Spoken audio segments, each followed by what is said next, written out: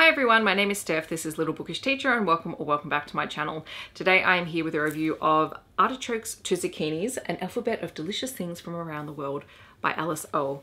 Now I'm probably sure I've mispronounced that, so I apologise. But this is a gorgeous alphabet book all about food. The synopsis says, A is for artichokes and long spears of asparagus. It's for bright creamy avocados and salty little anchovies. From apple pie to zeppole and everything in between, Artichoke to Zucchini introduces young readers to fruit, vegetables and dishes from around the globe. Full of tasty favourites and delicious new discoveries, it's sure to lead to inspiration in the kitchen. This book is just stunning. It's a very simple concept. It is an alphabet book about food, but it is so much more than that. And if you can't already tell by the amazing illustrations on the front cover that are just vibrant and pop off the page, I mean, doesn't this look like one of the most visually appealing books that you ever want to pick up? I feel like this could sit quite happily in with those amazing recipe books, even though there's no recipes in here. I mean, it's just amazing.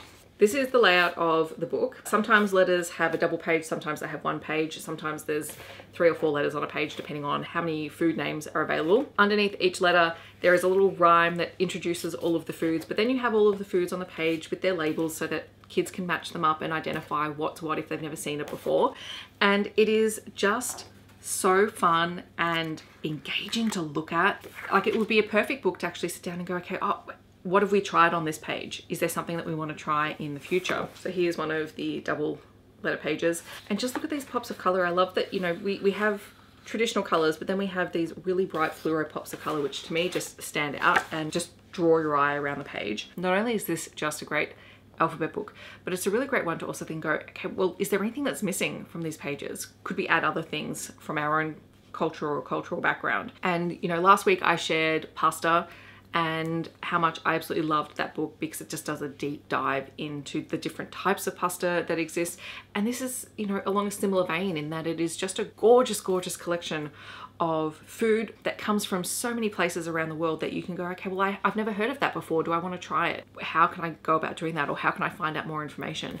So it's a really great starting point for that, as well as just being a visual treat. Sometimes books are just good for just sheer enjoyment, and this is definitely one of those. But there are so many ways that you could probably use it in a classroom. I mean, it would be fantastic for a visual arts lesson on creating collage papers and collaging different foods from around the world. You could take the little summaries or the names of all of the foods on the page and put them in alphabetical order if you wanted to do sort of a word work task. And you could even just take the concept of this. It's an alphabet book about food. I think I talked about an alphabet book about female sports athletes a little while ago as well. You could have a whole lot of alphabet books and go, could you write an alphabet book and what would it be about and what would you include? And that's, you know, gets kids thinking a little bit out of the box. I just absolutely loved seeing this when it arrived. I opened it and I was just absolutely thrilled, and I can't wait until my niece is a little bit older because I will definitely get her a copy of this because her family background is a mix of amazing cultures and amazing foods, and I know that her family will appreciate reading this one with her. I will leave links to where you can find out more information about the book and the author illustrator down below. If you've read the book, feel free to chat about it with me in the comments, or if you know of other books that have a similar theme, feel free to let me know. Otherwise, leave me your favorite food emoji in the comments. I hope that wherever you're in the world, you're staying safe and healthy, and I will see you in my next video. Thanks so much for watching. Bye everyone.